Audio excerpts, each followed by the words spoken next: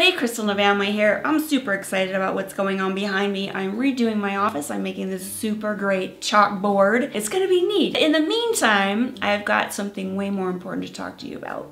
I was talking with a client of mine last week. He's thinking about moving here from Illinois. I mean, you can only take so much snow, right? And he said to me, Kristin, it is a buyer's market out there in Phoenix, right? No. To be honest with you, answering that question is not really that straightforward because like a lot of things in real estate, it depends. In a nutshell, I can tell you this, as the price goes up, the buyers have the advantage. In the lower price ranges, it's the sellers calling the shots, and in the upper ranges, it's the buyers. Let me break it down for you in a little more detail, starting with the lowest price range, $175,000 or less.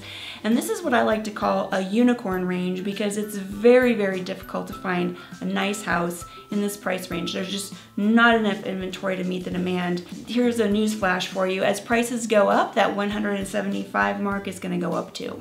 If you've got a few more dollars to spend, it does help some. The range between $175,000 and $225,000, it's not as bad, but it's still very, very competitive.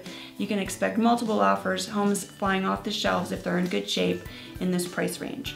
Now, if you've got a budget of $225,000 to $300,000, well, now it starts to look a little better for you buyers. It's still the seller's advantage, but not to the extreme. In some cases, you might actually see a little bit of extra inventory. I won't call it extra inventory. Let's just say not an extreme shortage, but you will have a little bit easier time shopping in this price range. There's probably 3 to 4 months of inventory in most areas. And here's one thing that's gonna help is this time of year, our inventory is increasing. As we come through the market cycle, our inventory tends to go up, and that's definitely gonna help the buyers. So look for this price range to not be as painful as some of the lower ranges. If your budget is $300,000 to $500,000, well, now we're talking buyers.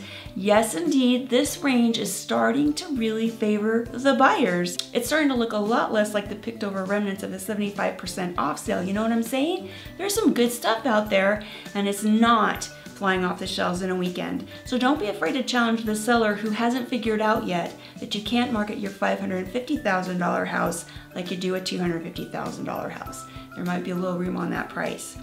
Anything between $500,000 and $1 million, even better. There's even more choices for you buyers. So it's definitely favoring the buyers as you move up in those price ranges. If you happen to be a lucky lottery winner and you're ready to buy your big McMansion, well, party, party, party.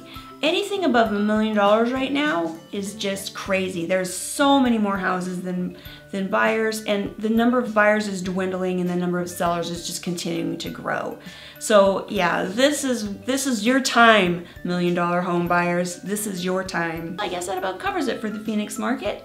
If you have any questions or comments, if you want some help finding your next mansion, well, you know where to find me, KristinHereInPhoenix.com, that's where. Go out there and make it a marvelous day.